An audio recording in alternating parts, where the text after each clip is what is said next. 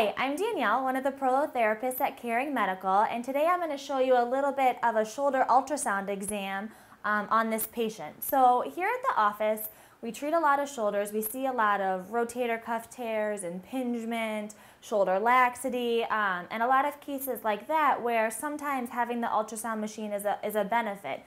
You know, if we suspect that someone might have a rotator cuff tear or that a tendon is getting impinged, you know, we can use this machine to help us with that diagnostic. On the other side, if somebody, you know, knows that, let's say they have a tear here and they have an MRI that says that, we can use the ultrasound machine to guide injections specifically into that tear. So I'm going to get started here. Common things that patients come to the office for, like I said, you know, like a rotator cuff tear is pretty common. And they might say, hey, I was rigging a lot of leads, or I was lifting all these heavy boxes, and then, gosh, like my shoulder is just killing me. You know, I can't put it over my head or pick up my backpack. So they'll come to the office, and oftentimes we'll say, okay, you know, do you have a tear? Let's find out with this ultrasound exam. So I put some jelly here. I'm just going to spread it around. And one of the first things I'll look for is actually the subscapularis tendon in the shoulder, one of the rotator cuff ones. So I'm actually going to have you take your arm here. We're going to put it out like you've got a tray here. And I'm going to help support that. And so I'll just kind of look until it comes up on the screen.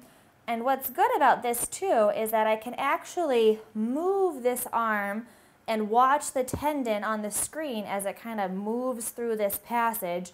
And it looks healthy. You know, it doesn't look like there's any tears. It's moving smoothly. You're not in any pain?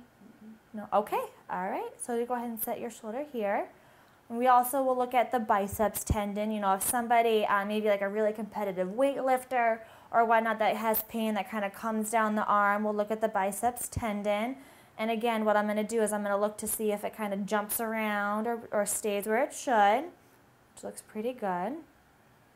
And then now I'm going to have you actually kind of put your hand like you've got it in your back pocket. This is a really quick exam, you know, and other patients, you know, will be a little bit more detailed, but just to kind of give you an idea. Again, this is how you're looking at the supraspinatus tendon, really common in rotator cuff tears or strains. It's a common tendon that gets injured.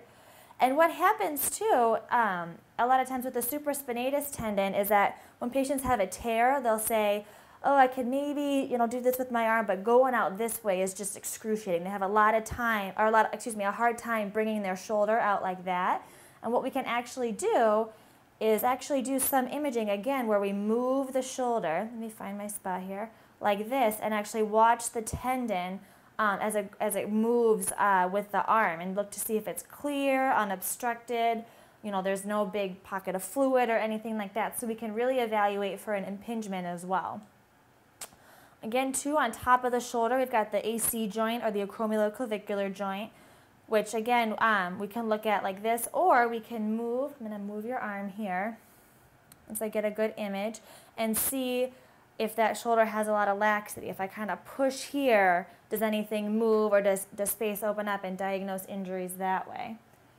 Coming across the shoulder, I'll just go this way, we can actually finish our rotator cuff exam, looking at the infraspinatus, and then also the teres minor as they kind of wrap around as well. The labrum, we can actually, if someone has a labral tear in their shoulder, we can easily guide injections around that area as well, you know, just to kind of make sure we're getting everything we need around the tear.